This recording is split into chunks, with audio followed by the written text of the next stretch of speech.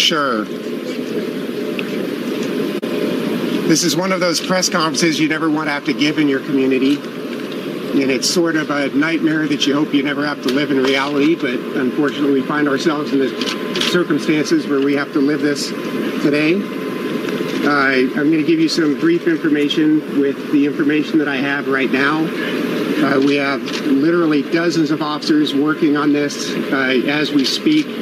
So a lot more information will be coming to light throughout the evening and into the morning tomorrow. And as we have additional information to share, we'll push out through our social media platforms, and we'll set up another press conference so that we can share that information with you. This incident tonight started at about 5:41 p.m. There were reports of shooting on the north side of the Garlic Festival area. Officers were in that area and engaged the suspect in less than a minute. The suspect was shot and killed.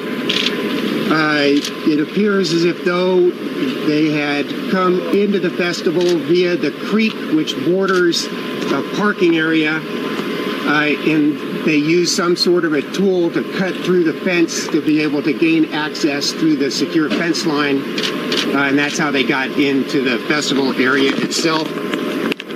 We have one suspect we know that is down. We have some witnesses reporting that there may have been a second suspect, but we don't know if that suspect was engaged in any shooting or whether they may have been in some sort of a support role for the person that we have accounted for. We have at least 15 people injured. We have 4 fatalities that we know of, including the suspect. The officers that engaged the suspect, obviously, we have a protocol that we need to deal with for that. So Santa Clara County has a protocol on dealing with officer-involved shootings. So that's just another layer of complexity with the shooting that we're investigating from the suspect.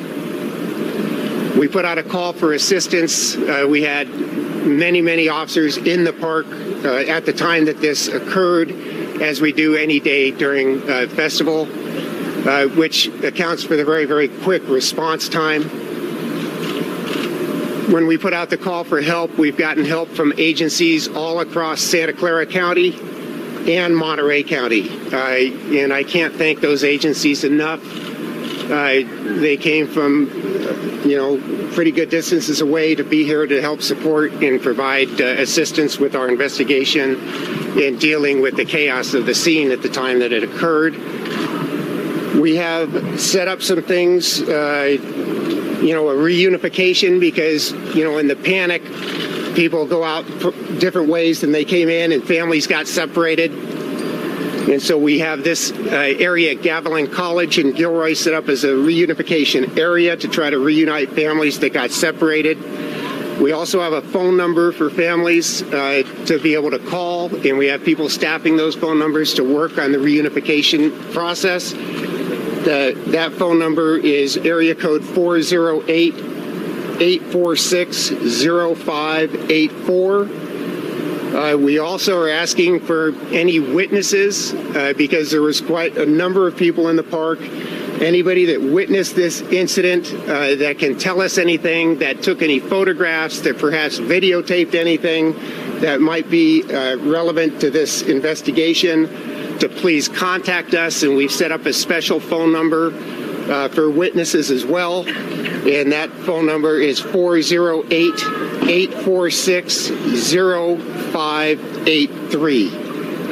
And that's about what I know at this point in time. Chief, at this point, you're not certain that there is a second suspect, that witnesses may have identified a second one, but you're not entirely confident that's the case? We believe, based on witness statements, that there was a second individual involved in some way. We just don't know in what way. Do you have a description of this person? I do not at this point. Is there a motive? Do we know anything about the suspect? I don't have any information on the suspect yet, and that will take a little bit of time, as with the victims as well. That will take some time before we identify them and make family notifications. What is being done to apprehend the second suspect, if there is a second suspect? As I said, we've gotten assistance from literally dozens of law enforcement agencies across 2 counties, and so we have teams working to try to track down and identify leads regarding the second suspect. We're very hopeful that with the witnesses and statements that people are able to give us, that will help us to do that. Do you have security camera at the festival? Security cameras? Yes, like... No, not posted security cameras, no. The second person was not armed, is that correct? We do not know what the involvement is of the second person at this point in time. Can you clarify the amount of people injured and go into some of the injuries of the range? You know, I don't know what the injuries are. I haven't got a report on that. I do know that the list that they're keeping, the master list, it was up to 15 people the last time I looked at it, and that included the 4. I have no idea what the motive is at this point. Can you compare So what does this report see made it suggest that there was a second shooter or someone working with the shooter? What did they report to you? You know, I'm sorry, I don't have specifics on that, other than people reported a subject leaving the area that they thought was associated with this person.